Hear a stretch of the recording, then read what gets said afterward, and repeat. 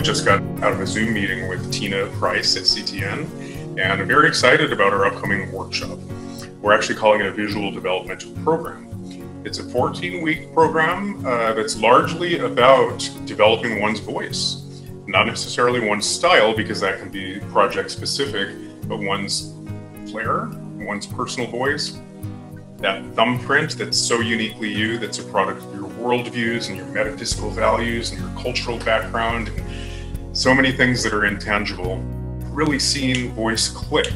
I've taught this class for many years at Art Center. I've taught at Art Center for 20 years and basically founded their entertainment track. But I've taught visual development for a good, 12 of those 20 years. And the results have been amazing. The beauty of it is just really seeing people take their foundational skills, light logic, color theory, perspective, composition, all of those things, and finally having them click in their upper terms and connecting all those skills with something to say in the world. And that's the beauty of this class. So basically we're taking an intellectual property, usually a children's classic at Art Center, but we've got a kind of new intellectual property that we're premiering, and bringing it to life visually, creating all the assets needed for either a 2D or a 3D, we're very open on that, feature animated film. I am very much kind of retooling it for CTN because it's going to be a hybrid event. So if you can't be in the room, it is a live event at the CTN Studio.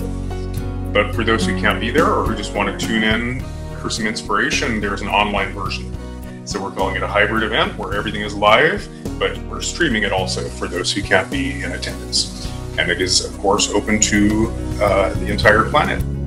For greener artists who haven't really found their voice and really need a great opportunity to take all their academic skills and finally put them to use and have their sort of personal flair kick into high gear. It's for industry professionals who might have been out there for a while. This happens all the time, but they don't really have a structured environment in which to create, to continue learning and growing and developing that voice. So we all know there's gaps in our portfolios, and we might need an asset here or an asset there. We might need a prop design or a character design or an environment asset or even a billboard or a mat, but we often don't get to that. We don't get to filling those gaps unless we have a structured environment in which to do that. So couldn't be more excited about it, and creating the intimate community that we had at Art Center. It was my favorite class to teach at Art Center because it felt very safe. It was a very safe place in which students could find their voices and take risks and break new ground in their work. So please join us. Feel free to share this video with anyone who you think might need an opportunity to just create more portfolio content, who might need an opportunity or a structured environment in which to continue to develop their voice, or maybe a greener artist who is still finding that voice in the first place.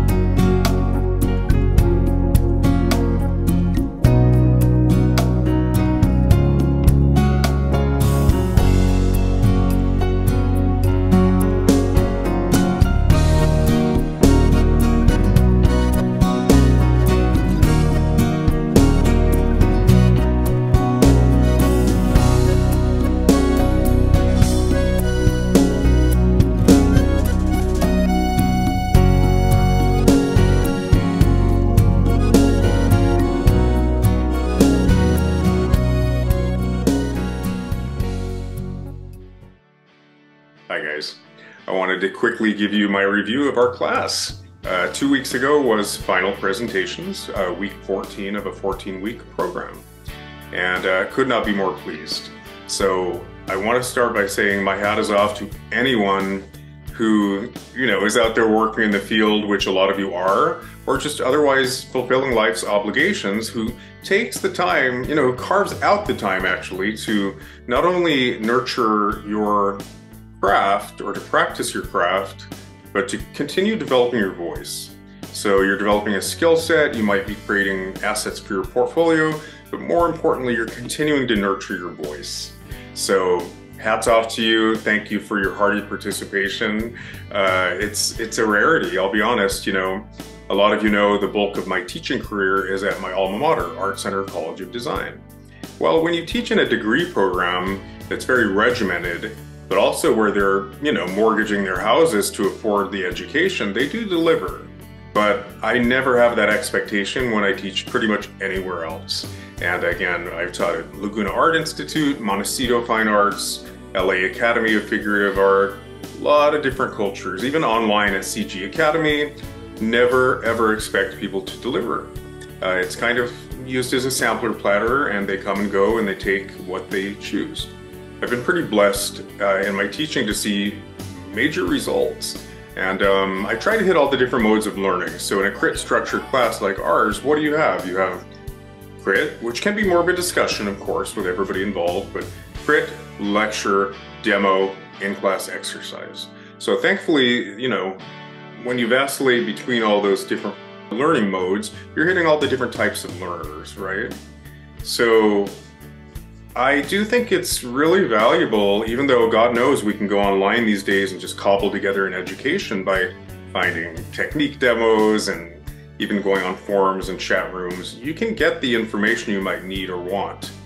But there's something to be said for really committing to a program and having faith that there's method to the madness, and not only receiving the content, but applying it. So we all know learning and knowledge is completely theoretical until you've actually applied it. And in this case, that means putting pen to paper. So I really respect you for enrolling in a program, committing to it, and then actually not only just listening to the content, but actually applying it. Only that way over the course of time, if a curriculum is designed well, will the content land ultimately. So thank you for taking it seriously. Thank you for sinking your teeth into the stories and finding the love in the project. I think that's exactly what finding voice is. Not only relating to the content and finding what's universal in it, but actually applying it to your own life. I heard a great quote recently that said, basically, counterintuitively, the more personal and authentic you can make your content, the more universally it lands. So I think we did exactly that, and I really thank you for, again, your enthusiasm, your participation, but really sinking your teeth in and finding the love in the project. I mean, isn't it fun to see all the different interpretations that come out, complete worldviews and just entire worlds that come out of people based on their worldview and their sensibilities and their sense of aesthetics. It's pretty fascinating to see a single intellectual property interpreted in so many different ways. So thank you so much. And I love, above all else, that, stepping out of the pandemic, it was a bit awkward for all of us to just kind of re-engage in life. And so I love that we bonded, created a safe space in which to not only nurture the creative process, but our artistic journeys at large, and just to do what we love, which is storytelling. So I'm gonna miss you guys. I hope you all stay in touch, and I hope you stay in touch with one another, because you found it a really great peer group, and it's a really great resource for feedback and just support and inspiration. So there may be a part 2. Stay tuned. I do hope to see you all again. CTN and I both feel very strongly that this format is kind of the future. Short of, again, paying these exorbitant tuition fees, I think you're very wise, and CTN is really a wonderful gift to artists in that way. So we're going to do more of this hybrid content, and I hope to see you. All right, thanks again. Take care.